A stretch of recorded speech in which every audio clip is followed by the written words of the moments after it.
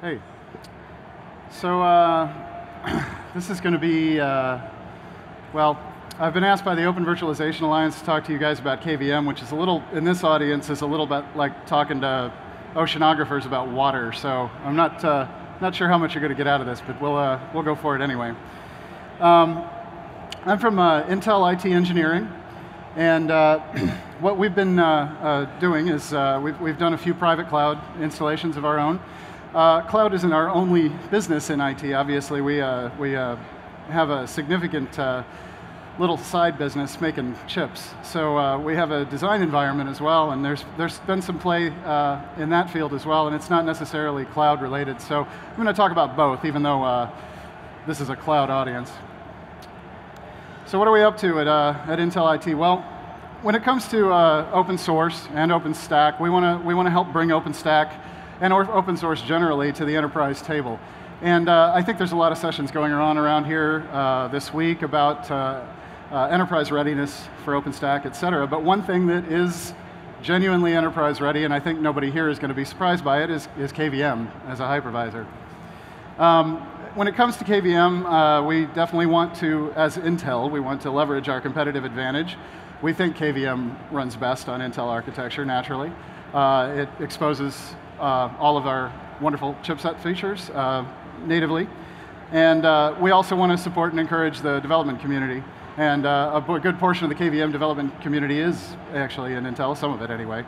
And of course, we're doing that through things like we're a member of the Open Virtualization Alliance, which is why the slides have those titles on them and not a bunch of Intel blue. So what about KVM? Well, these numbers aren't going to look very exciting to some of you, I'm sure, especially anybody that's doing public cloud, but this is just kind of a little bit of a background of what we've done. Our initial deployment, my involvement with OpenStack goes back to Cactus. We ended up deploying a production private cloud back in 2012 on Essex. Our version of KVM at that time was the 1.0 release. I don't know if everybody knows the difference between the QEMU system x86-64 and the one down here at the bottom, the QEMU KVM 0.15.1. There's a bit of a divergence in the code base in KVM that you get one or the other depending on what distribution you're running. That one, we had about 1,000 virtual instances for external services. We deployed that, like I say, on Essex. It felt very early and fresh and new to us. It's old hat now, of course. Our current deployments, we have multiple uses. I pointed this out earlier. We've got cloud, but then we've also got our engineering space for design engineering. So when it comes to cloud, we've got a Grizzly deployment. There's your 142 is the current rev that we're on. And I think that number's up to date, the 3,500 instances. Now, none of this, like I say, is going to be very exciting for people here that are running gigantic public clouds and stuff like that. The numbers underneath represent our density of VMs, and that's we're running about a 40-to-1 ratio of VMs per host and about 100 vCPUs, more or less. So we obviously oversubscribe, and I'll be talking about that a little bit later. In the engineering space, where we spun up, this was kind of interesting about a month ago. Over the course of about a week, we spun up 12,000 virtual instances to explore some issues in EDA.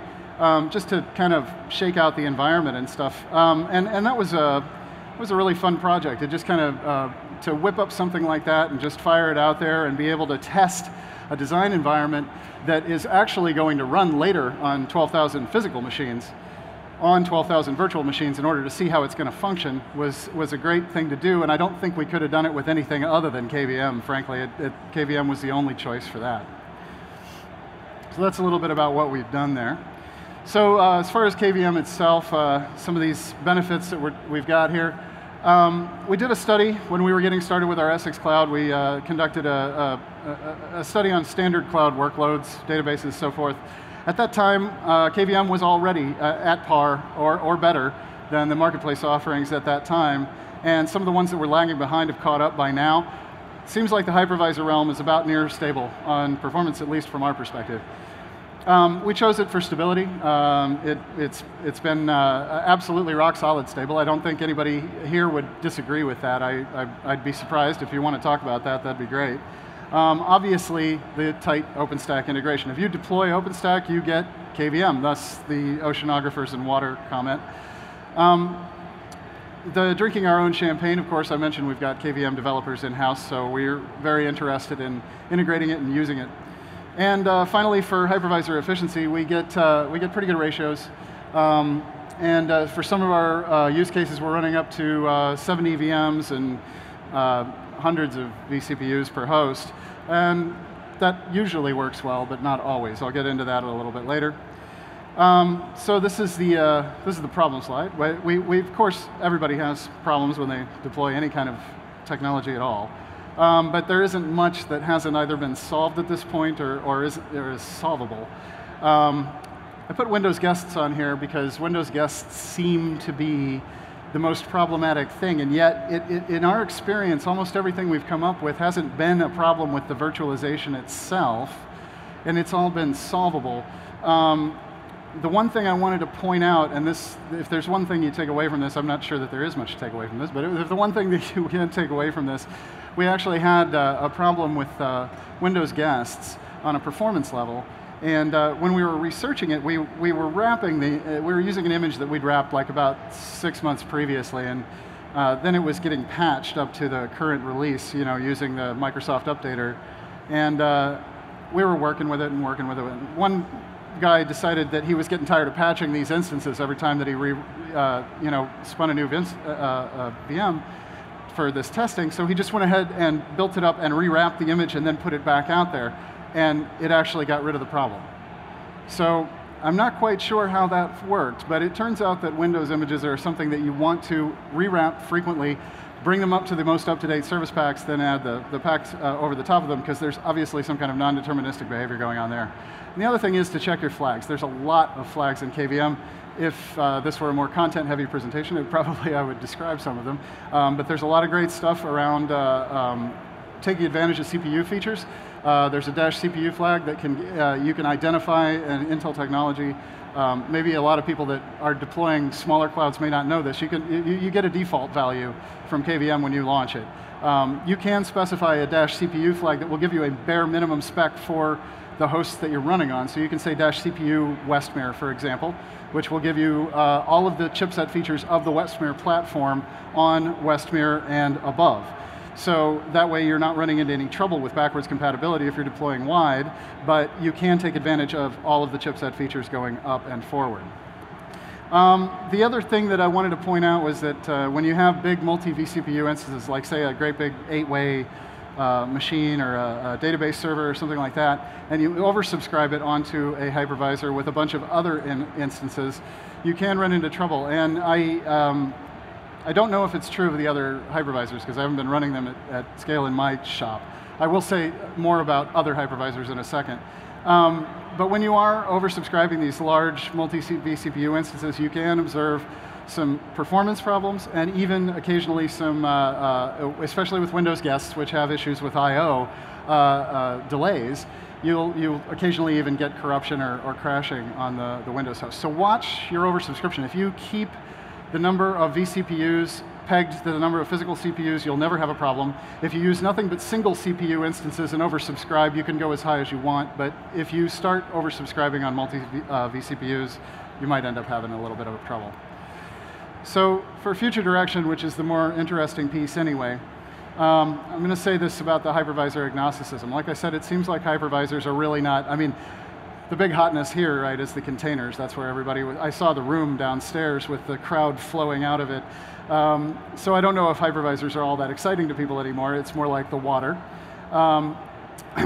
So what is it that's different about KVM? Let me back up on that a little bit. We obviously run more than KVM. We have a large install base of other vendor hypervisors, and we need to understand them and comprehend them from an OpenStack perspective and from other departments as well.